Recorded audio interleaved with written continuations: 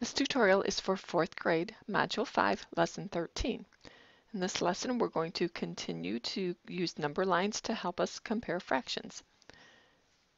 The first directions say to place the following fractions on the number lines, and what you'll notice about the fractions is that they're all improper fractions, meaning the numerator is greater than the denominator, which also tells us that the fractions are greater than one whole. So you can see that the number line starts with one whole and ends at two wholes. So we're going to start at 1 and plot the fractions between 1 and 2. So if I start with 4/3, the 1 whole mark would represent 3/3. 3/3 is the same as 1 whole. Now I just have to divide the distance between the 1 and 2 into thirds. So there's my thirds between the 1 whole and the 2 wholes, and I need to show where 4/3 falls. Again, 1 whole is 3/3, so 4/3 would be the next third past 1 whole. To find 11/6, I'm going to start with the fact that 1 whole is equal to 6/6, and now I have to divide the distance between the 1 and the 2 into 6 equal pieces. I'm going to start by dividing it in half, and then I'm going to divide each of those halves into 3 pieces, and that gives me my 6th. Now I just need to find 11/6. I'm at 6/6 when I'm at the 1 whole, so I can just count 7/6, 8/6, 9/6, 10/6, 11/6. And that makes sense because 12/6 would be the same as 2 wholes. If it takes 6 to make a whole and I have 12, then I have 2 wholes. So there's my 11/6. When I work with my 12ths, I need to start at the 1 whole mark with 12/12ths, and I need to put my 12ths in. Again, I'm going to start at the halfway point, and then I'm going to divide the half in half, and each of those into 3 pieces. So I have 6 on this side. I'm going to do the same thing over here. I have 6 on this side. That gives me my 12ths between 1 and 2. Now I need to find 17/12ths. I start with 12/12ths at the 1 whole point.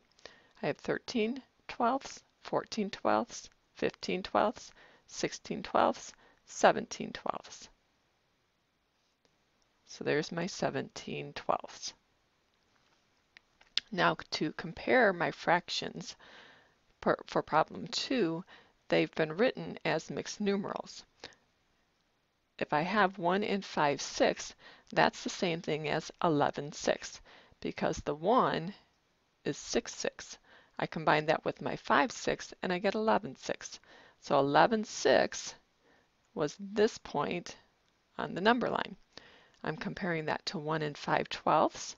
Again, 1 is 12/12ths. So if I combine those two, that means that 1 and 5/12ths is the same as 17/12ths. 17/12ths is closer to 0 than 11/6. So 17/12ths is smaller than 11/6, or in other words, 1 and 5/6 is greater than 1 and 5/12ths. If I look at 1 and 1/3, that's the same thing as 4/3. 1 whole is 3/3. I add 1 more to it and I get 4/3. So that's this point on the number line. And I'm comparing it to 1 and 5/12ths, or 17/12ths, which is this point on the number line. 1 and 1/3 is less than 1 and 5/12ths because it's closer to 0 on the number line.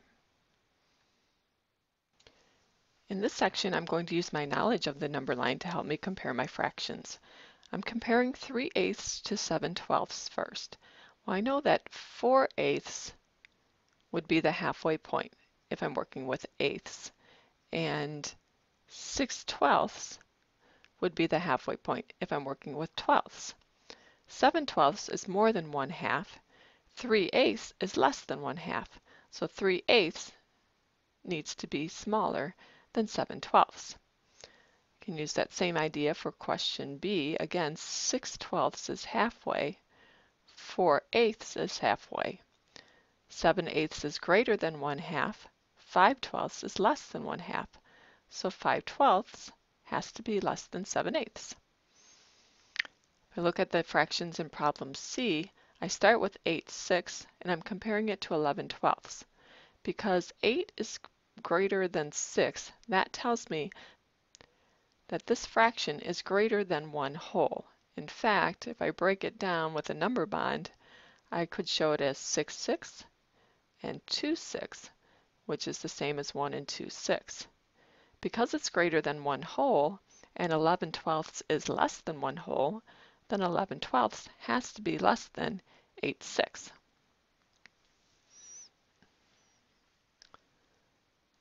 For question D, if I think about my twelfths again, 6/12 is the halfway point.